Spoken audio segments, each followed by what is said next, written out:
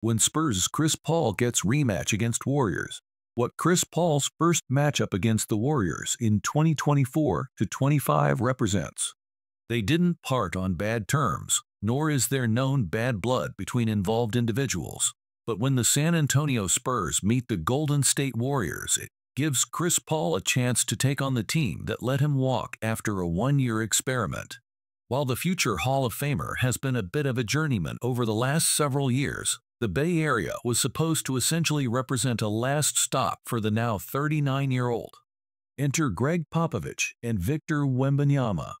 The chance he calls an honor and a privilege to play for a man he says he's admired was a huge carrot for Paul.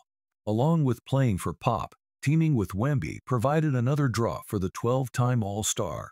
He'll help lead his new squad against the sixth franchise for which he played come late November. When Chris Paul welcomes his most recent team, the first of 3 scheduled games against the Warriors happens on November 23. After that, barring a meeting in the Emirates NBA Cup, it'll be 4 months before they face off again.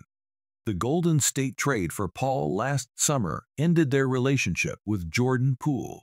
It came a couple of weeks after the Phoenix Suns moved Paul to the Washington Wizards in the Bradley Beal deal, meaning the Dubs looked at Paul as a piece they hoped would get them back in contention after they'd won the 2022 NBA championship. At 46-36, the Warriors did improve by 2 wins last regular season, but unlike the year before, they didn't reach the playoffs thanks to a play-in loss to the same Sacramento Kings franchise they beat in a thrilling 7-game first-round series. In 2023, with an aging core, general manager Mike Dunleavy Jr. changed course this summer. While Paul entered free agency, Klay Thompson is now with the Dallas Mavericks via trade. The Saturday before Thanksgiving will not only pit Paul against Steph Curry and Draymond Green for the first time in 2024-2025, but it will also mark a first look at guys like Kyle Anderson, Buddy Hield, and DeAnthony Melton now that the Warriors feature a different look. It's an opportunity for the Wake Forest alum to remind Golden State about what they no longer have.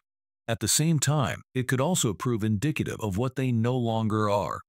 Paul's first dates with other old flames. Throughout his career, the consensus all-time top 10 point guard has also suited up for the then New Orleans Hornets, Los Angeles Clippers, Houston Rockets, Oklahoma City Thunder, and Suns. Here's a look at Paul's first games against each of those teams. On February 7, the Spurs visit the Hornets. On November 4, they visit the Clippers. The Rockets are the opponents in San Antonio's first 2 home games of the season on October 26 and 28. 2 nights later, the Spurs are at the Thunder.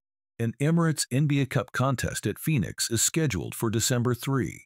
It's not quite the goodbye tour the 11-time All-Pro and 2-time Olympic gold medalist will experience if, when the time comes, he announces pending retirement as he's still playing.